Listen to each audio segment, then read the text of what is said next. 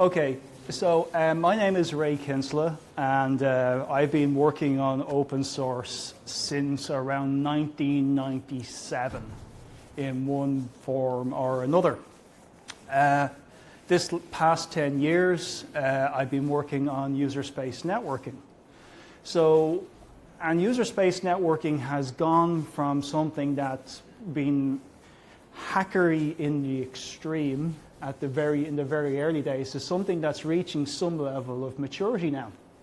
So I kind of thought it would be cool to kind of have a kind of a brief presentation on the, what Userspace Networking is, why it's a thing, and what maturity for Userspace Networking really means.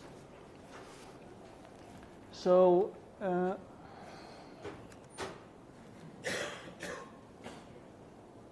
Oh, great.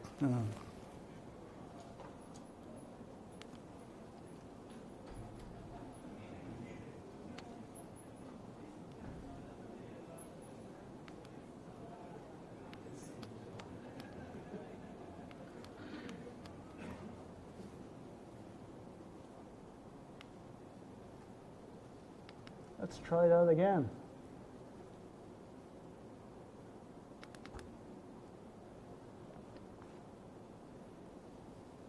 No, thanks. I don't want to do that just now. I just prefer if you show the slides.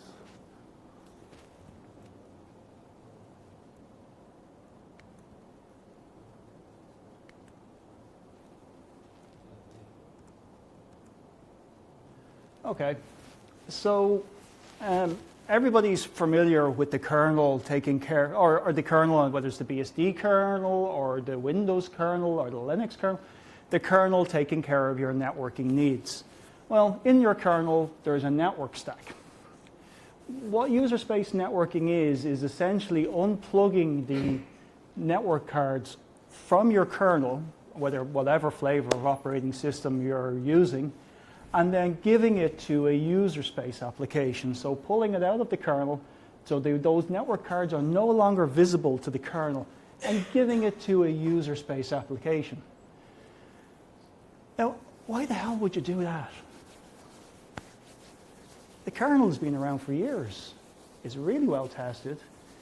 It's millions of lines of code. It supports every network protocol that you could think of.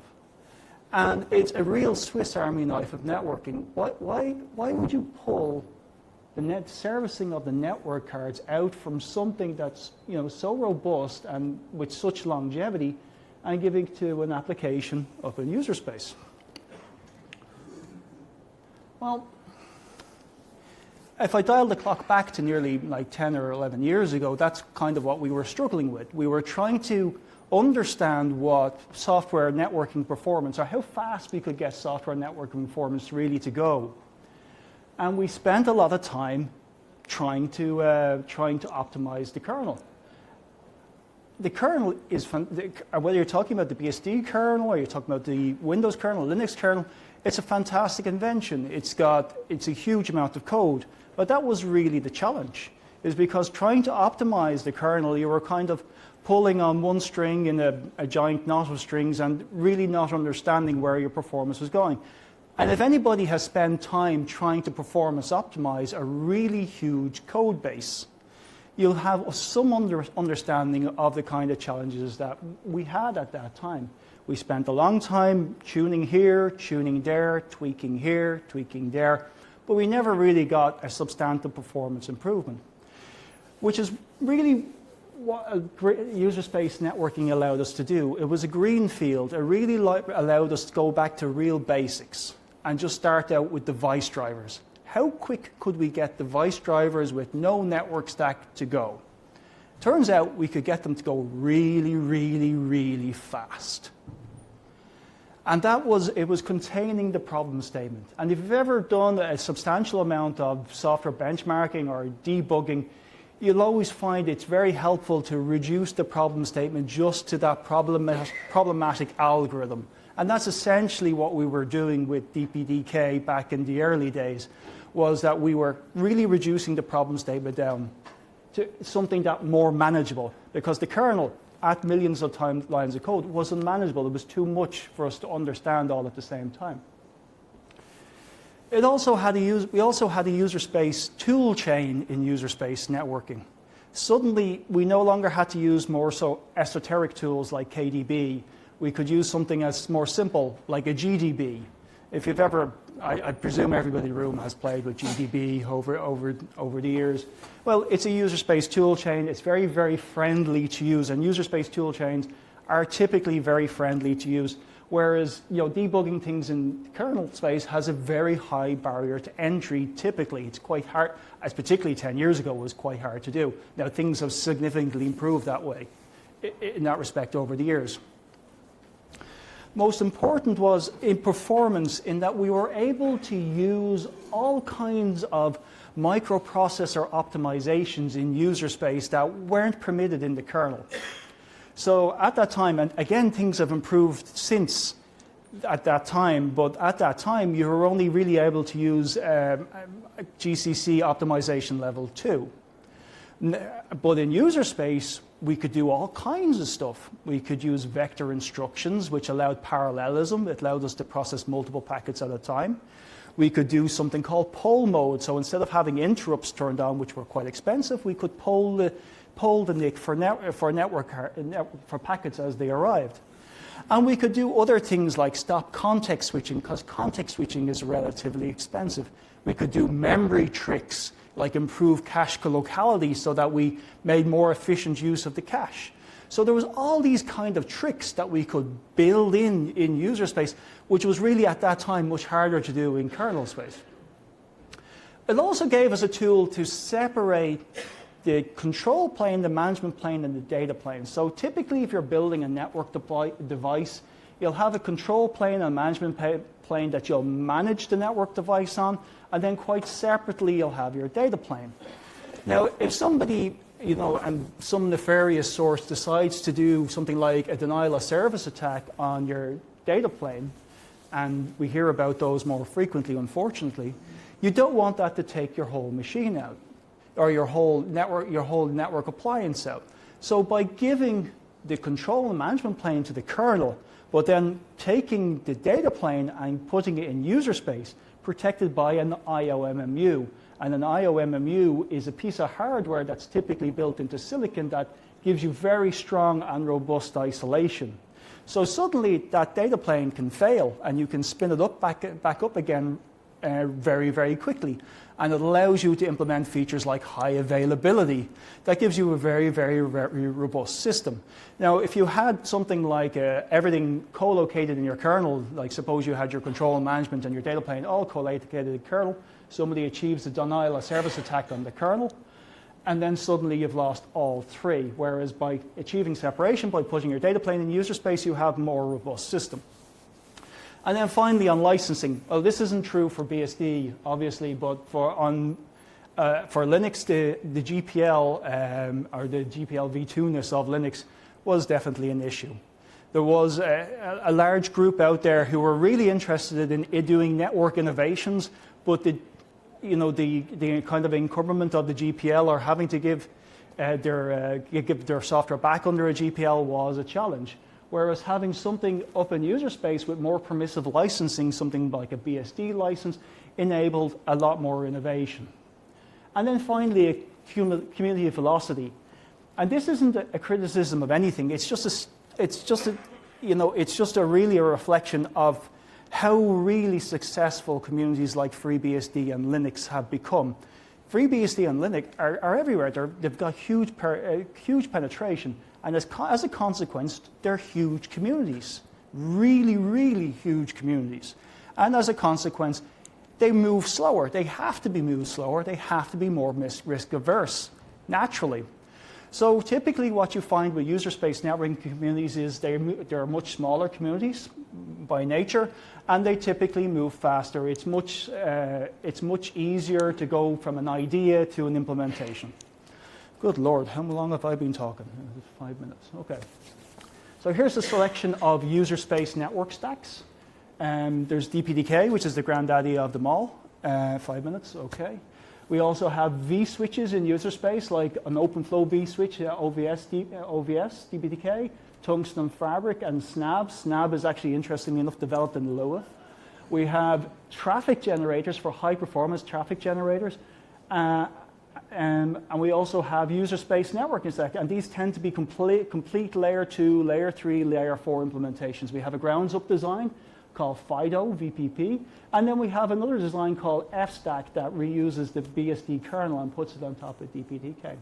And then we have a number of high-performance TCP implementations, C-star and MTCP. So we've gone from the days that we just offered, back in the early days, a toolkit. Hey, build your own network stack, and here's the toolkit to do it. To now, there's a whole community, a whole diverse community of different network stacks that do layer 2, layer 3, layer 4 implementations and above that you can go pick up and start innovating on top of.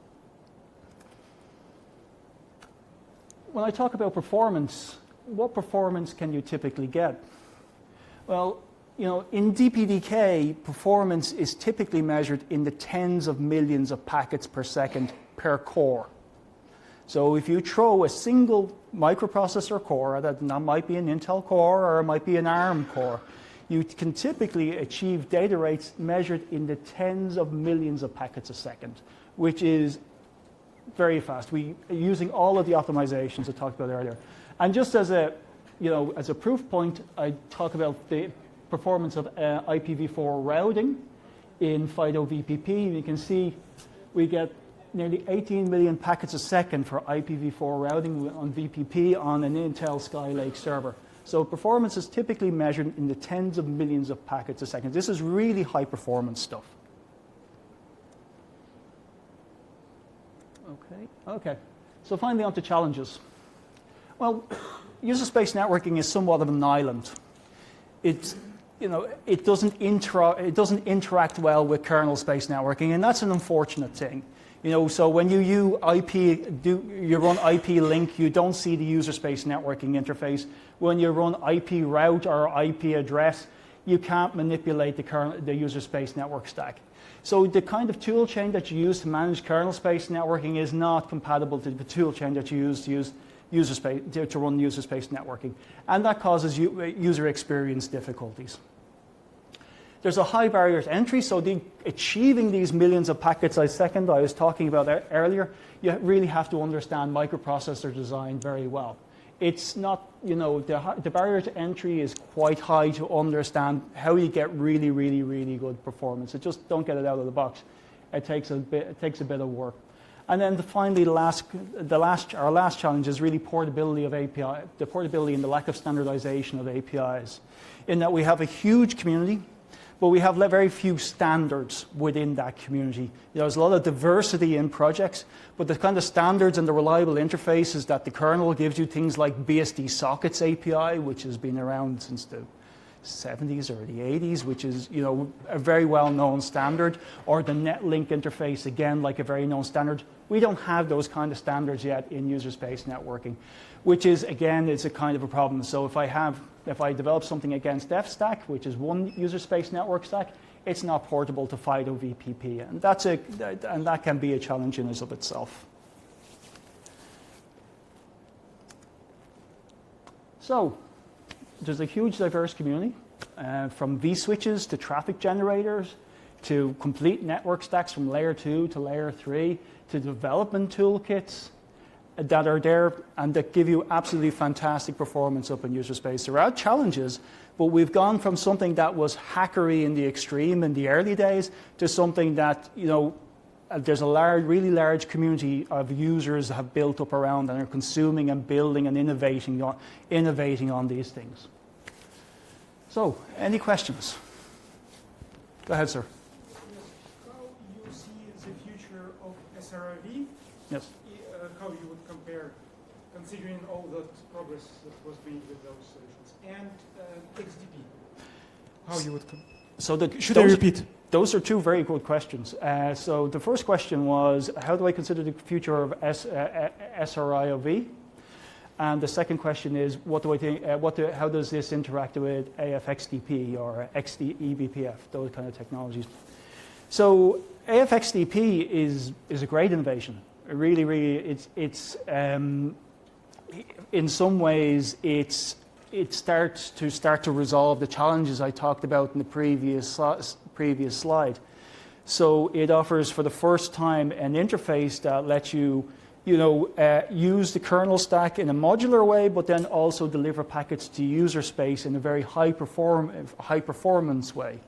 So that wasn't achievable before. You used to have to run user space of drivers, but it potentially has the potential to give you the best of both worlds, and people are finding that very interesting.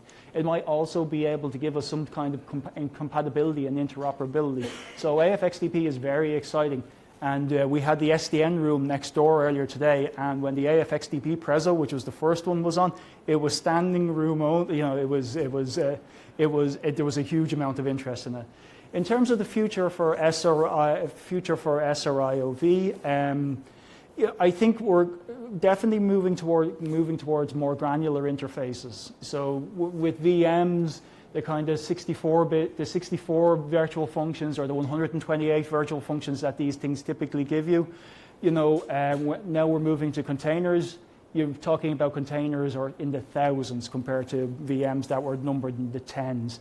So we're definitely going to need to see a more granular interface, a more lightweight interface in order to support those kind of containerized use cases. Something that gives you SRIOV performance, but maybe not as heavyweight as SRIOV. And there's a lot of innovation going on in that area at the moment. Okay, I'm 1 minute over. Thank you so much.